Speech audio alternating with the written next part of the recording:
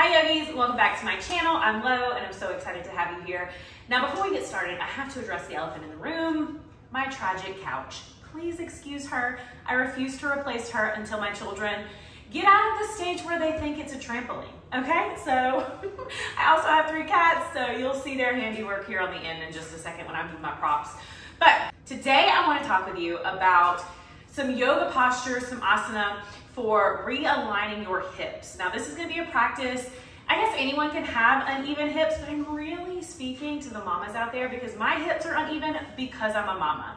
Because I carry babies on my hips and I have consecutively since 2019.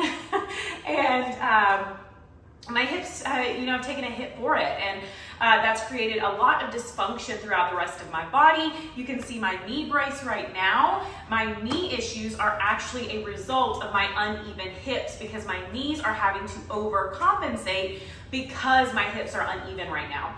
So I wanted to share with you, in case you're a mama or someone who has uneven hips, you can have uneven hips for reasons aside from, carrying babies on your hips. If you have one leg that's longer than the other, if you have scoliosis, these are things that can also create uneven hips.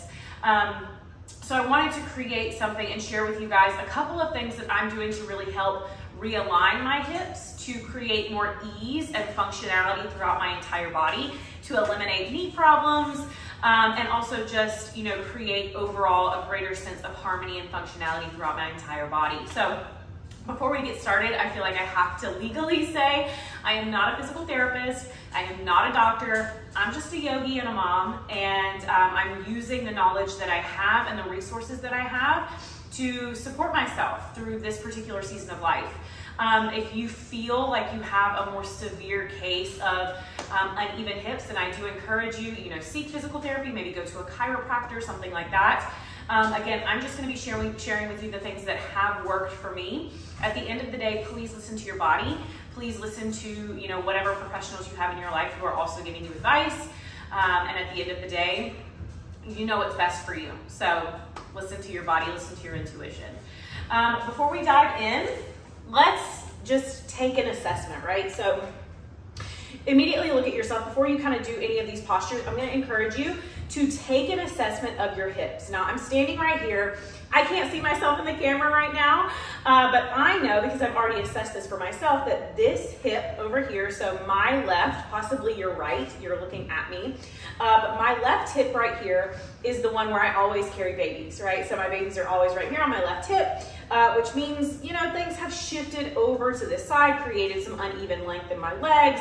My hips tend to shift this way. And if you look, you'll see that this hip tends to sit a bit higher than this hip. And again, this is creating dysfunction throughout my entire body, specifically down into my knees, a little bit of discomfort in my ankles, things like that. So I want to work on correcting this, right?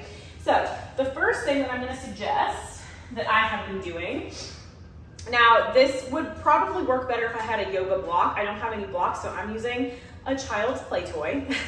But we're just going to take this ball. We're actually going to get on the mat, so we're on an even platform here. And you just gently put it between your thighs. Then you're going to stand up in your mountain pose. And then you're just going to gently squeeze the ball or the block. If you don't have either of those things, then a towel would work fine too.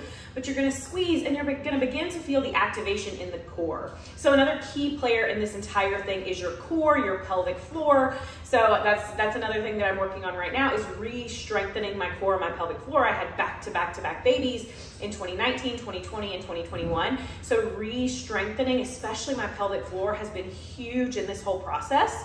So when you do this, you're going to squeeze the inner thighs together and you're going to feel the activation all the way up through your lower abdominals and into kind of this area right here. It's a deeper core activation. So you can do this. I would recommend doing this, excuse me. Typically I'll do this for 30-second increments. So I'll do it for 30 seconds and then I'll take 10 seconds off and then 30 seconds, 10 seconds off, so on and so forth for, 5 to 7 times, whatever I'm feeling like for that particular day. But this is really going to help to begin to re-strengthen those deep core muscles that play an integral part in your proper alignment. Now you can also do this same thing in a bridge pose. So we're going to move into that. just gonna come to lie down on your mat, and in your bridge pose, you're gonna lie all the way down. You're gonna bring your knees are gonna be bent. You're gonna plant the soles of your feet into the mat. I typically suggest having the heels of your feet to where you can touch them with your longest fingertip. Then you're gonna bring your ball, your towel, your block, whatever you have, put it in that same position. You're gonna squeeze your inner thighs, and as you squeeze, you're gonna curl your tailbone under and lift. And again, you're continuing to engage those same muscles in your deep core, but now you're also engaging your glutes, your hamstrings, maybe a little bit of your quads. So just this entire kind of area right here, and all of that strengthening is going to help and support the realignment of your hips. So again, doing this for 30 seconds on, 10 seconds off, for a handful of times, 5 to 7 times, however feels good. I typically do this every day, every other day, at the very least, a couple of times a week. It kind of depends on, where you are, how, I don't want to say bad, but how bad your hip misalignment is. So those are 2 things that you can do. You can also use a foam roller. This one is a little bit bigger than what I would recommend. They make much smaller ones that would probably be a lot better, but this is just the one that I have on hand. And I like to do this on the side that gives me the most problem, which is, again, this left side. So we're gonna lay it sideways, and then just laying on it. This is so not like technical. My language is not technical at all, but just laying on it. And then you're gonna prop yourself up a little bit with this bottom leg. Well, the bottom leg kind of floats, but you're gonna prop yourself up on this back foot here, and then your elbow and your forearm here, and just roll kind of on this back muscle that connects your lower back with your hip. And I don't know about you, but I get really, really tight there. So just rolling that out is so helpful. And it relieves, if you experience a lot of low back pain, a lot of hip pain, because of uneven hips or for any other reason, then that's gonna be really, really helpful for just relieving some of that tension and some of that pain that you're experiencing there. Now, I would recommend doing this on the other side, just because what we do one side, we want to do to the other, so we're avoiding any further dysfunction or misalignment. But what I typically do is I'll do a little bit longer on the side that gives me the most problems. So I might do 60 seconds on this side and only 30 seconds on the other side, because it doesn't need as much attention, but I don't want to give it absolutely no attention, right? So foam rolling on and again, it's like right here, this area right here that you're gonna foam roll on. If you don't have a foam roller, then you can use a tennis ball. Or any other kind of smaller ball that you can kind of roll on.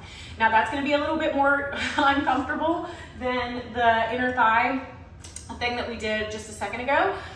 You're probably gonna feel a little discomfort. Go to your edge, right? Yoga teaches us to find our edge, go to the edge. Don't really go beyond the edge, right? We don't want to force anything. So find your edge and just hang out there. Nice deep breaths as you go, okay? Now the last thing that I want to share with you, I don't know that this one has been as beneficial to hip realignment as it just feels really, really great on my spine. And I know that the spine is impacted with the misalignment of the hips, and then also the overcompensation of all of the other parts of the body, all the other areas of the body that are kind of picking up the slack as our hips are, a little out of whack. So I like to roll my spine. This is a yoga wheel. You can get them online. Pretty sure I got this one at TJ Maxx several years ago, but they're fantastic. I absolutely love them. I do this every single day, and it just helps to decompress the spine, and it just feels so good. It's like a little mini massage for your spine. So I'll show you how I use it.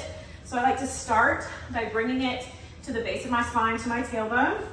My feet are planted. Sometimes I'll just have my heels down, and I like to start just by coming here and just beginning to kind of introduce my spine to the idea of being curved in this position. I'll take a couple breaths here.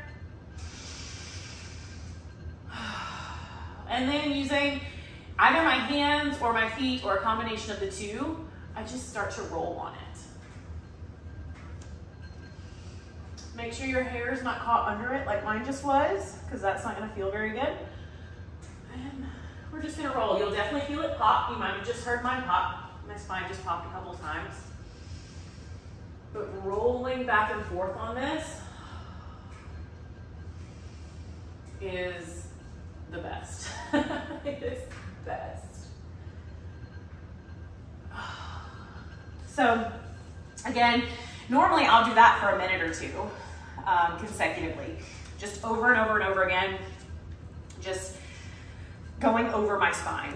And like I said, it feels really, really good. It's a deep release for the spine, a lot of opportunities for it to pop, which just releases tension, releases pressure, allows you to create more length and more space, which is another thing I'll address in a different video. In order for our hips to begin to realign, we have to create the space for that.